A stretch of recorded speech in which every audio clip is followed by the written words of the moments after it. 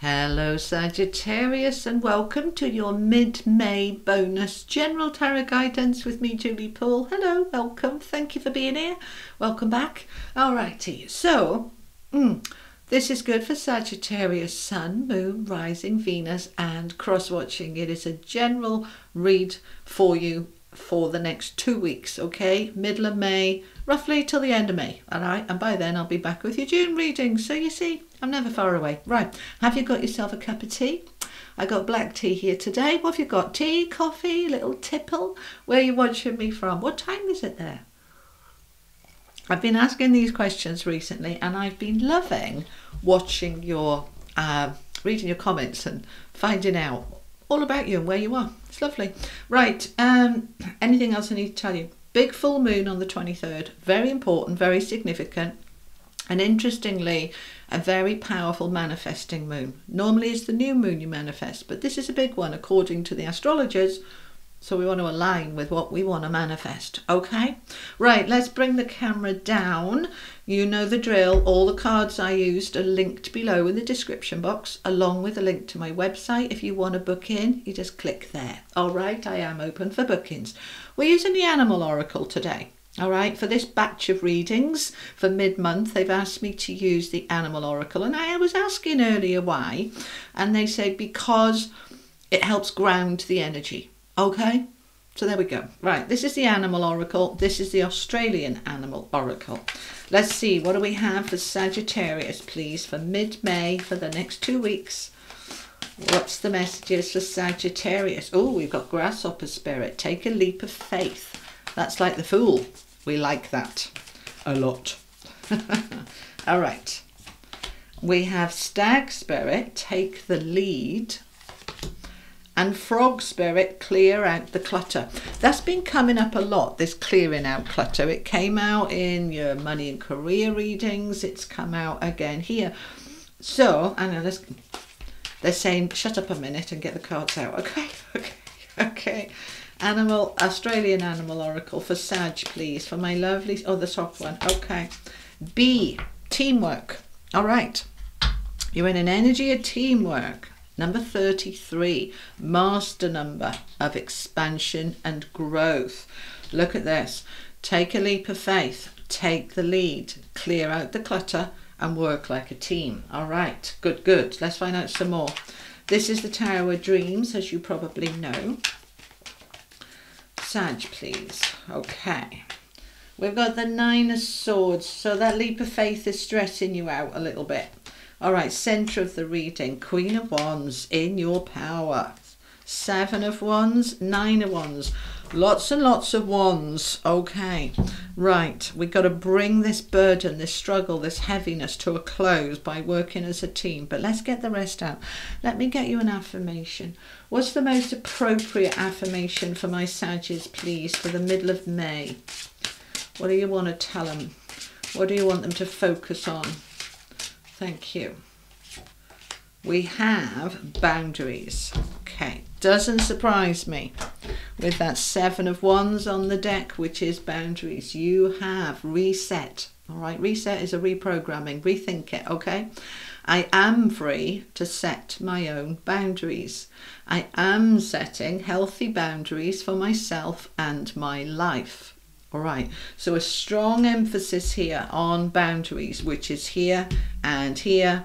And yeah, we'll talk about it in a minute. Let's get the next deck out. This is the Rider-Waite. And then we're going to pull them together and see what's going on for my Sagittarius, please, for mid-May. Want that one? Yeah. Well, come on then. It's like they're saying, well, it's sort of ready, but it's not quite ready, but it's coming, it's on its way, the Chariot. Okay, so that leap of faith is happening. Get ready. Okay. Yeah, there's the World.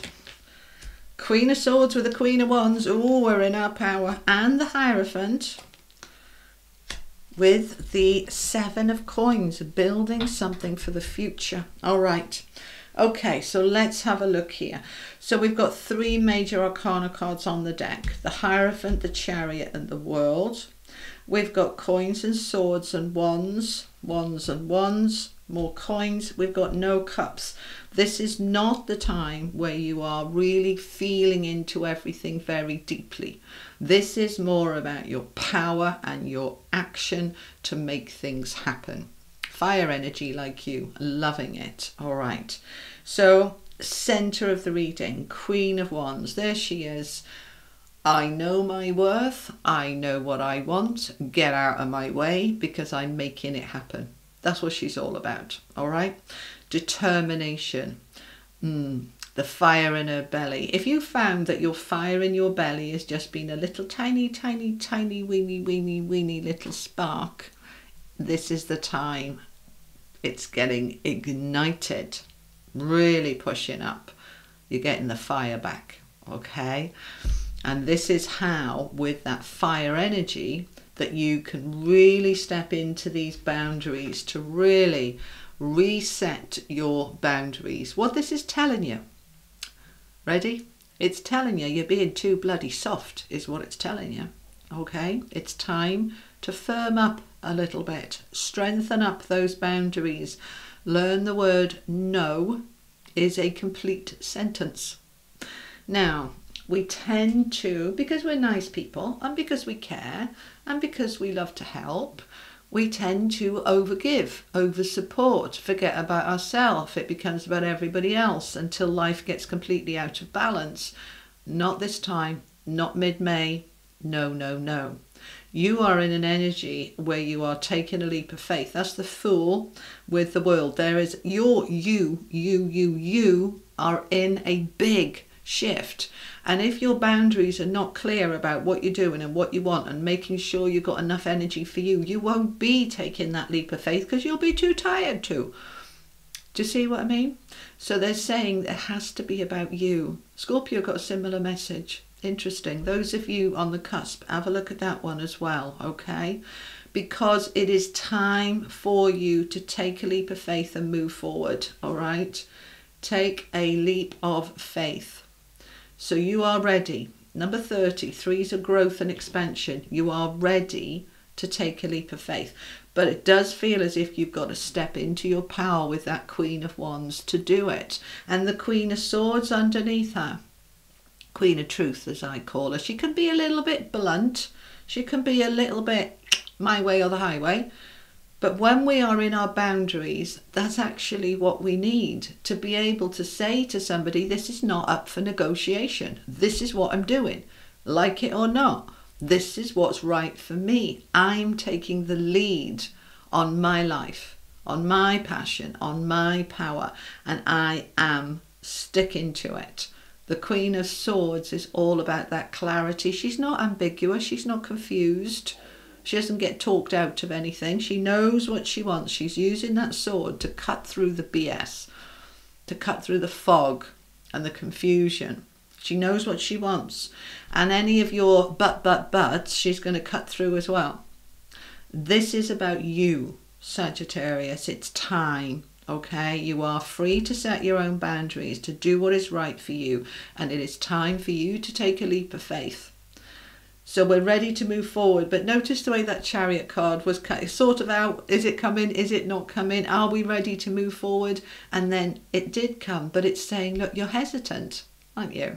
You want this, but you're hesitant and you're worried about, yeah, but what about my husband or my wife? Or what about my children? Or what about my colleagues? And yeah, I know I'd like to do this, but I'm really, all about other people. No. Okay. And I know I sound hard and cold, and I'm not, but we have to get our boundaries clear. All right? Otherwise, we sacrifice our own happiness for somebody else. And that is not what this is about. All right? Because that kind of energy is the sacrificial lamb. That is not you in your power. That is not you doing what is best for you. That's you conforming and people-pleasing to what's best for everybody else. And it's not the right time for that. This is the time where you're really figuring out what that new next step is for you. That Fool energy, that taking a leap of faith and allowing yourself to move forward despite the anxiety. despite the sleepless nights. I want to get my world into balance. The Two of Coins came out for Scorpio at the center of their reading, and you got it right at the beginning of yours. This is all about balancing your life up, isn't it? You know, work-home balance, and, you know, taking care of self and taking care of others balance. You know, it's that put the mask on yourself thing, fill your own cup up first. That's the energy, because you're in this leadership energy. Take the lead. There he is, Mr. Stag, which is all about the inner guidance, taking the lead on what is right for you.